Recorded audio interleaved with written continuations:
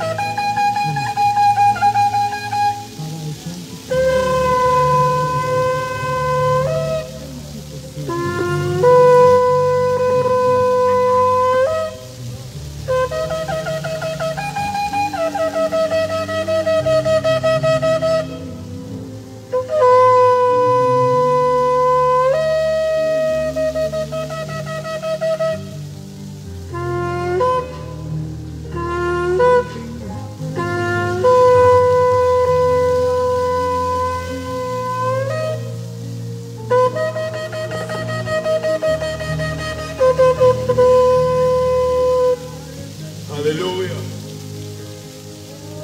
People of Southend, we come bearing good news. The good news of our Lord and Savior Jesus Christ. Many probably heard me blowing the shofar and were thinking, what is this? But the Bible declares, being a Sunday today, we want to bring you the good news. The good news out of the building into the streets. For those who probably didn't have the opportunity to hear about the Lord Jesus. Some of us probably never knew about him. But you see, there's coming a day where you will stand before your Maker to make accounts for what you did in your body. You will make accounts for the things you rejected, the knowledge you rejected. And today, I come bearing good news. Many have heard John 3:16. For God so loved the world that he sent his only begotten Son. Many probably have heard John 10:10. The Lord cometh not to steal, to kill like the thief, but he comes to give life and life abundantly. Maybe you've also heard that there is Jehovah, the healer, the one he heals.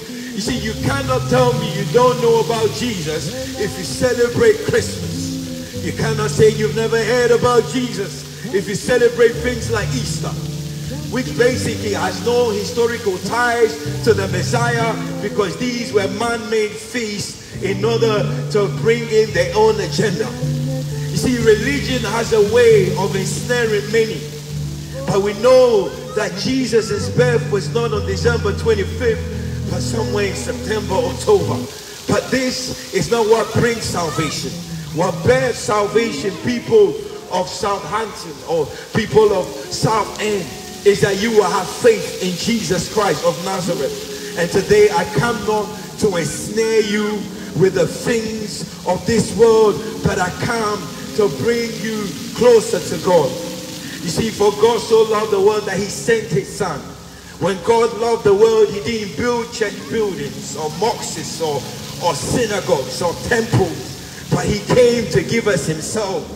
You see, the revelation of the one true God and his Son whom he has sent is the Yeshua HaMashiach.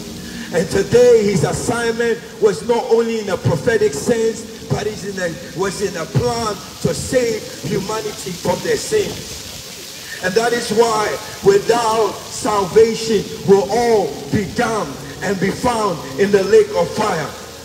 But today, by the hearing of the gospel, your faith can increase. And then you can come to know the one true God and his Son whom he has sent. And so today I come telling you that there is a day that the Lord has apportioned where he judges the world of unrighteousness. And he says, this is what the Lord, this is good news, that the days of your ignorance he winks. Acts 17:30. He winks, he turned a blind eye. You see, the things we did or the things we do could have made God destroy us. And today he's given us his breath. The Bible says this is another good news, that he makes the light shine both on the wicked and the righteous. That is the grace of God. That today you get to breathe free air which you're not paying. You see, the last time I checked 2,000 years ago, people were looking for ventilators so they could breathe again and live again. But you see, the ventilators could not give you salvation. It was by grace when God gives you his breath. The moment a man's soul departs from his body, he's physically dead. But you know what? The Bible declares that we're dead in our trespasses and sins. We're in the body, but we're disconnected from the Creator. But you see, for man loves darkness rather than light. They've turned the glory of the incorruptible God, the God who is blessed forever, into rocks, chakras, and stones. We put our faith in creation than in the Creator. So we have beads and bracelets, and we have different colors of beads, and we place our salvation on rocks. Some place their salvation in prayers and principle, yoga practices, and Buddhism. But you see, the last time I checked, those rocks that we place our hope in did not shed the blood for us. Some put our faith in the sun. We put our faith in the moon. We put our faith in creation, but not in the Creator. And because of that, except we repent, we will likewise perish in our knowledge and our faith in rocks and chakras. Hallelujah. And that is why today God is telling SOUTHEND, repent, for the kingdom of heaven is at hand. Somebody will say that I'm judgmental, but I'm not condemning, because there's a difference between condemnation and judgment. Condemnation means there is no door or an opportunity to escape from the wrath of God. But when we come bearing the good news, the gospel is a revelation of God, of his love, of his plan to redeem you from the wrath to come. And so today, people of SOUTHEND, we come preaching Jesus Christ. I did not come telling you the name of my church building or where I fellowship, but I come to tell you of the one true God and his Son whom he has sent for us 2,000 years ago. You see, this same Jesus that died and rose from the grave will be coming again. And that is why we blow the shofar, to remind you the same Jesus that you've tied your Christmas festivity to is coming again, not as a baby in a manger, but as a king and as a roaring lion. And he's not coming to cry like a baby. He's not coming to feed the poor. He's not coming to heal the sick, but he's coming to destroy everything that is anti-Christ. And today when he comes, will you be in Christ or will you be outside? The Bible declares that there is no condemnation for those that are in Christ. That means those who are in Christ are insulated from the condemnation that is to come. Those who are in Christ, though they'll be in crisis, they will be insulated from the effects of the crisis and will walk through the valley of the shadow of death and not perish. And you see, that is why Jesus said, with all the things that we tie ourselves to, many have power, many have money, many have things, and all these things that we pursue, the money, the wealth, the political influence, the territory, the houses, we're not going to take it to the grave. You see, the Bible declares that it's appointed unto man to live once, and after that, judgment. Jesus spoke to a rich man one day, and the rich man said, what shall I do to obtain salvation? I've observed the law all my life.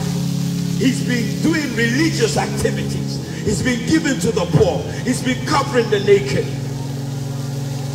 But then Jesus said, if you want to follow me, give all your riches to the poor and come and follow me.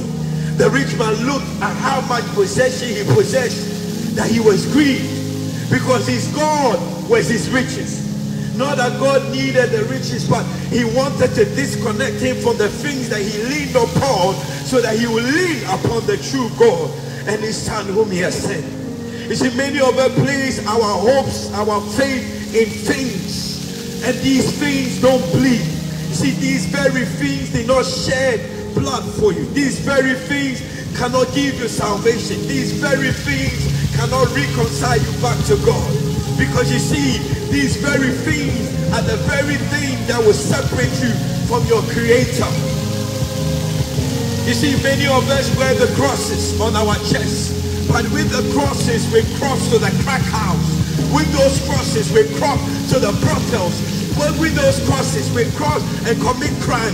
With the crosses we beat our wives. We commit all kinds of vices in the name or in the name of Christ and in the name of a religion. In the name of religion, nations were exploited.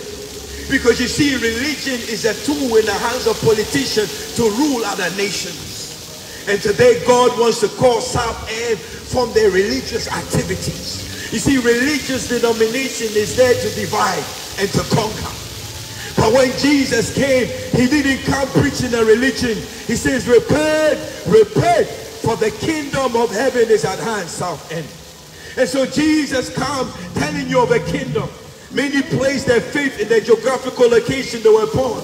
The last time I checked, the geographical location of our Lord and Savior Jesus Christ did not raise him from the dead.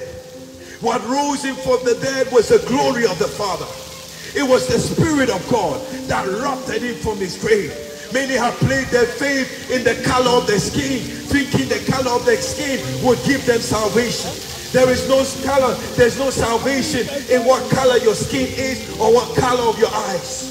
Because all of us shall stand before God and make account. We shall stand before God and make account of what we did in our bodies.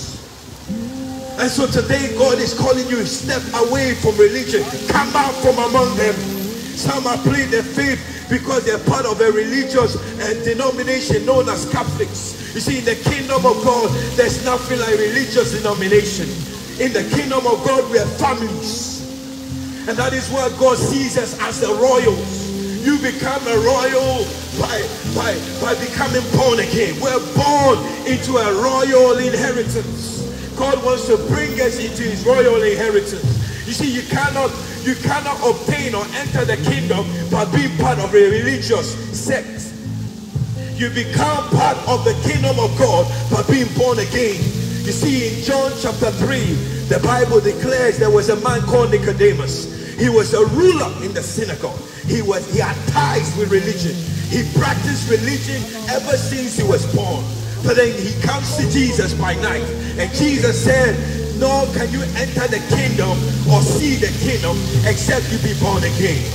The power of being born again gives men like yourself and myself the power to see God. Because when Jesus spoke to the religious leader, he says, repent, repent, repent, and be born again, that you may see the kingdom. See, many of us cannot see God or experience God because we don't have the capacity. We don't have the features or the organs that enables us to see the God who is a spirit, the God who dwells in the inapproachable light, the God who is invisible. What makes us see the invisible God is becoming born again.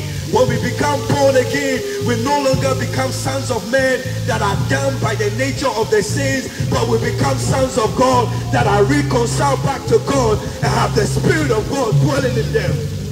And that is why he said, I will baptize you with the Holy Ghost. The day Jesus got baptized, the Bible declares that the heavens was open and the Holy Ghost descended upon him.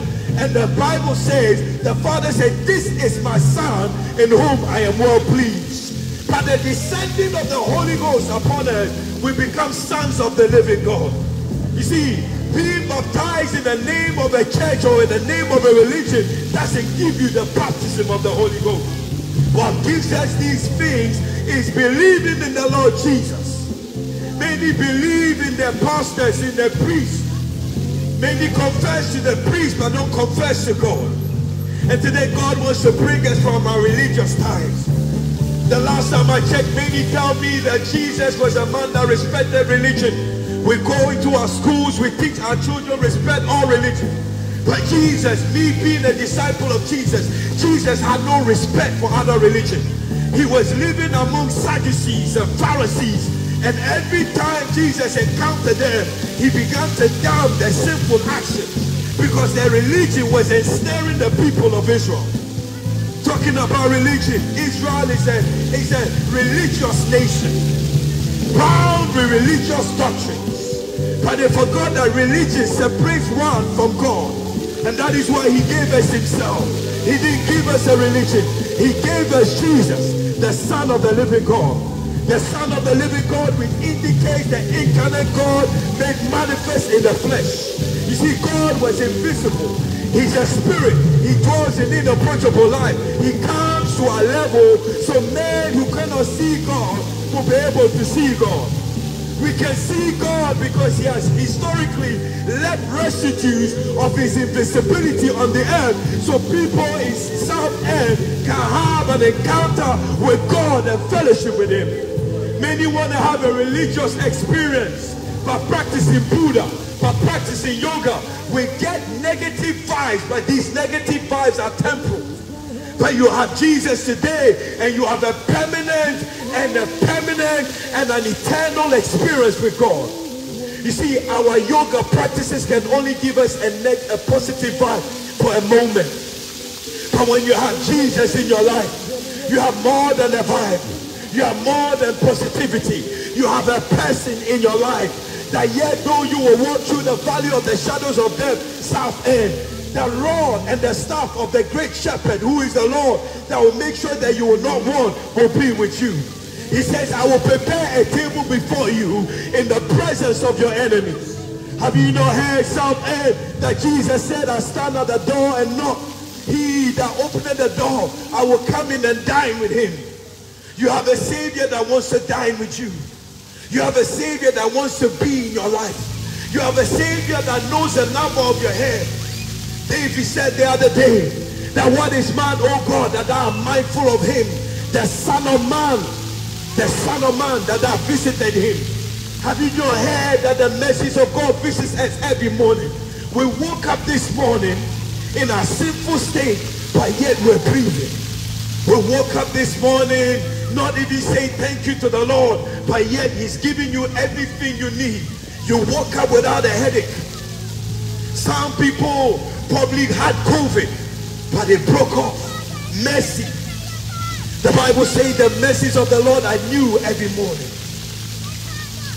See, for God so loved the world that he demonstrated his mercy by sending his only begotten Son to blot out the very sin that separated us from God.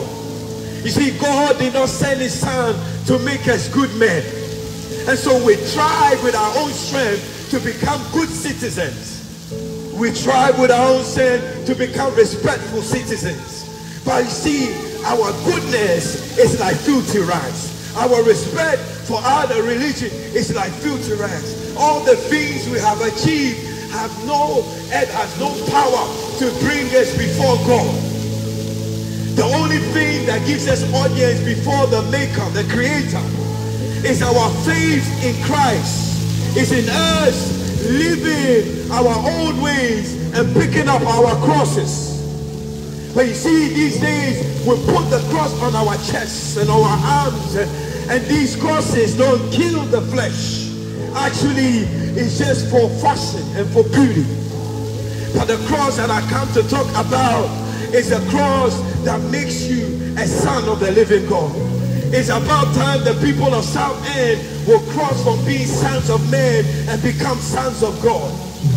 Because God brought his sons that the sons of men will become sons of the living God. Is there anybody in Southend that wants to hear about the Lord Jesus? How can I help you? Can you shout me out? Shout you out. Yeah, my name's Seth. Seth, God bless you. May God bless you. May you hold over your life be broken in the name of Jesus. Whatever any power of darkness that wants to keep you in bondage of sin, we command you release now in the name of Jesus. Father Lord, may your hand rest upon him. May your hand be upon him. May mercy visit him. May he have an encounter.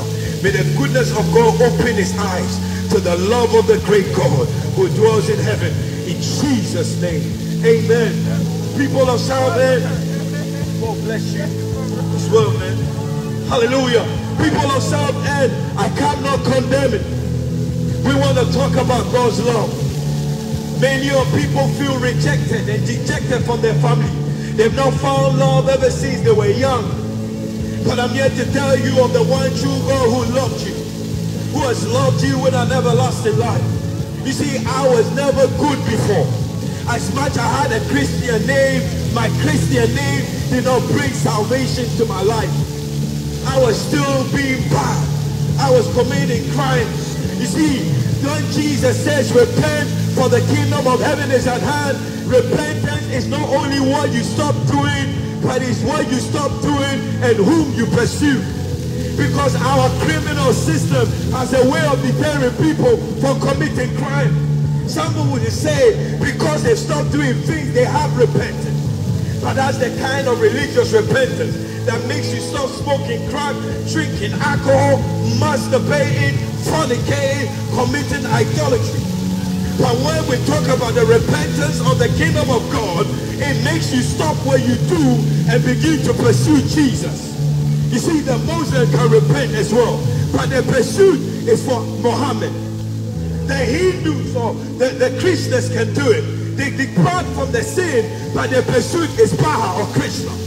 But today we talk of the repentance of the kingdom of God. The repentance which is a pursuit for the one true God and his son whom he has sent.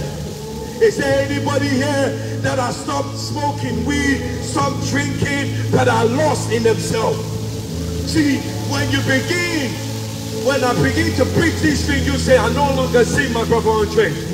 But you see, when we stop sinning, we do not love God. Because the first and the greatest commandment is that you will love the Lord your God with all your heart, and you will love your neighbor as yourself. You see, many of us, communities like the LGBT, say they claim they love God. But that love is not the love of God. Because the moment I begin to talk about the foul practices which God hates, they will say I am a hater and not a lover. But the Bible declares that God has given them up to vile affection. That is a lust with a passion. A lust with a passion for the same sex. A lust with a passion for animals. Some practice bestiality. Some are pedophiles, which God hates. You see, repentance is hating what God hates and loving what God loves. And that is why God is against all these vices. He says, I've given them up to uncleanness. I've given them up to reprobate mind. I've given them up to their vile affection. So they have no respect for the natural use of a woman or have the natural use for a man. And so God begins to speak to our generation. He said, this generation is a perverse generation and must repent. And so as I come today, SOUTHEND bearing this news, it's not with pride. I say it with a broken heart. I say this with tears.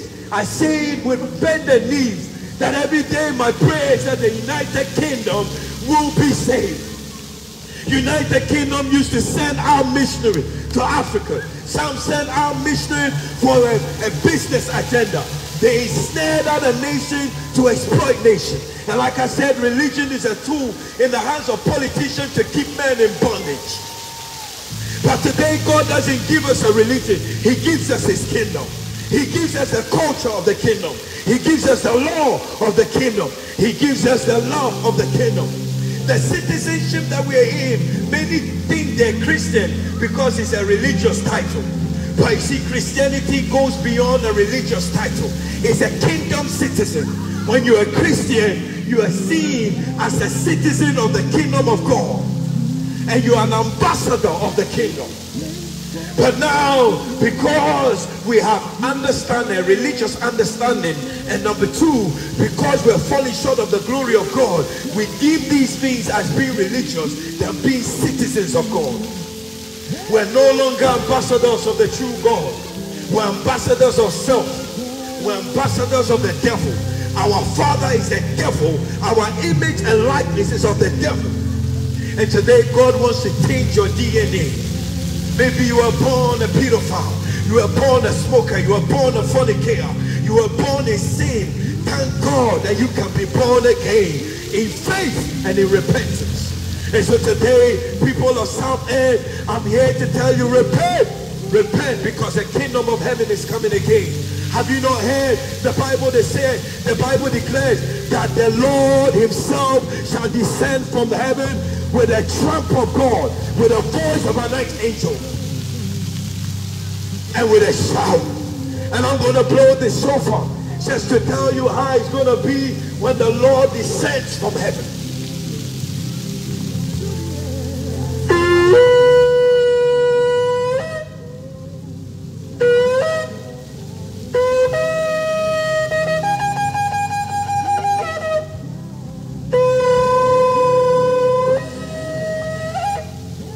Hallelujah.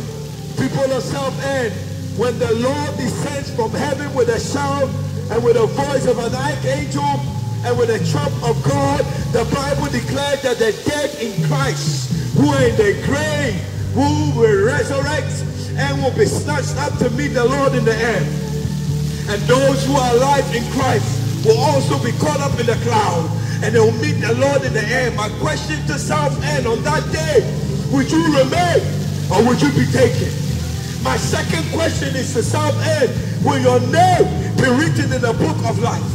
You see, the book of life is a sign that God has a plan to restore lives.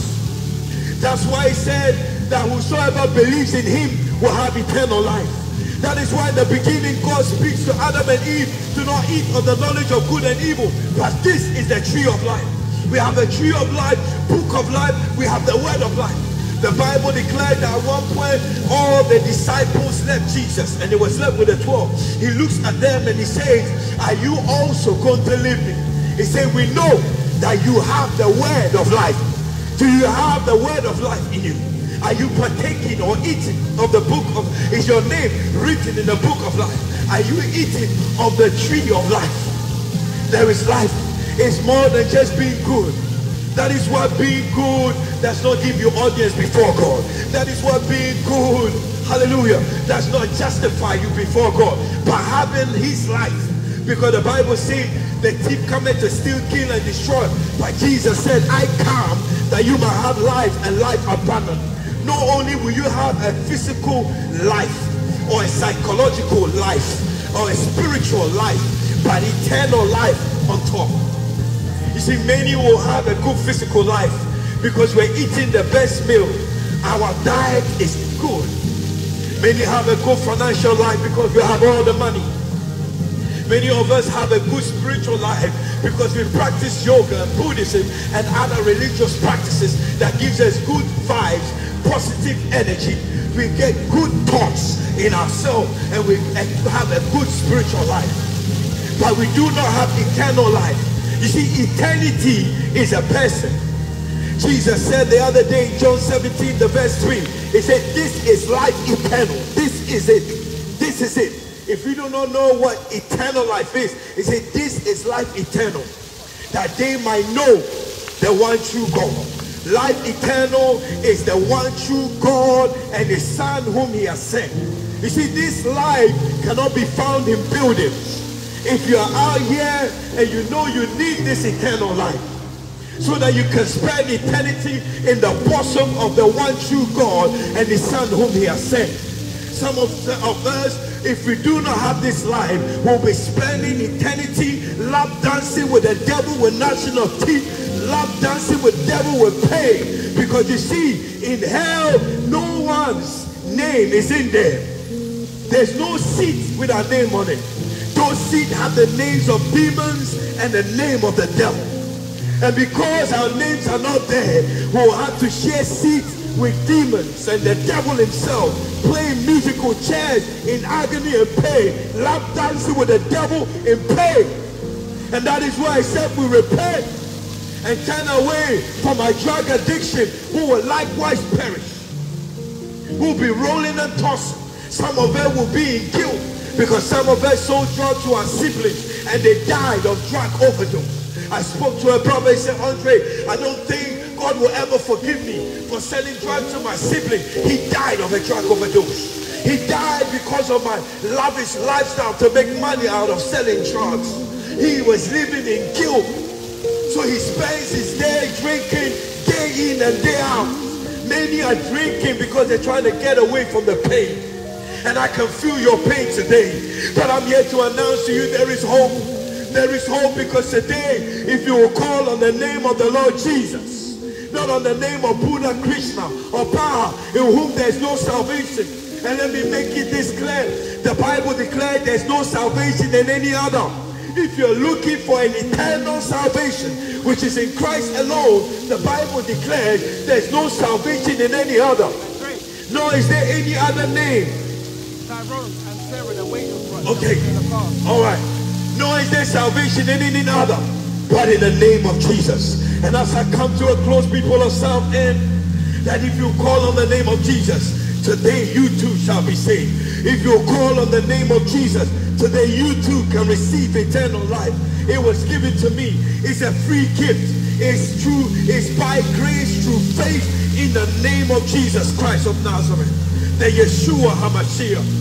And today, if you admit you're a sinner and you need a savior from the sins you have committed, if today you admit you're a sinner and you believe in your heart that God raised him from the dead to save you from your sin, you too can be saved. Today, if you will confess your sin, the Bible declares that if you confess your sin, he's faithful and just to forgive us and cleanse us from every unrighteousness. My brother, time is short. It's time to repent. And the deed is that you will deny yourself. You will decide to follow Jesus.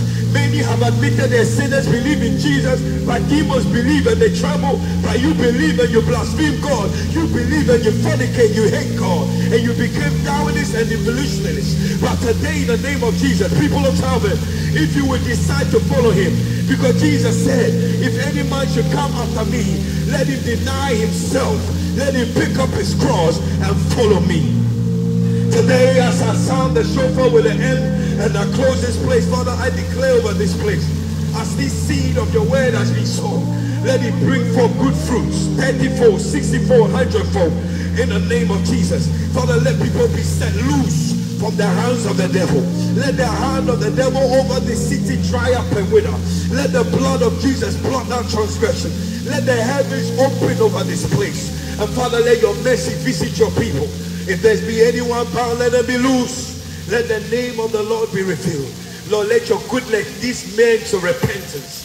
And Lord God, let your love fill this place. Let the angels of the Lord fill this place. In the mighty name of Jesus. Father, we give you glory. We give you honor. In Jesus' name we pray.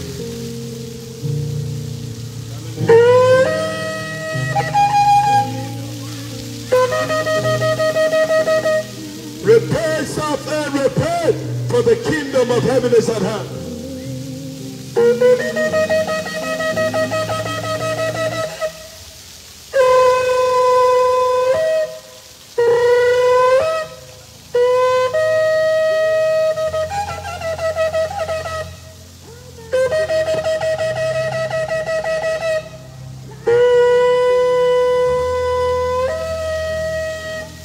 Repent, Southend, for the kingdom of heaven is at hand. Hallelujah.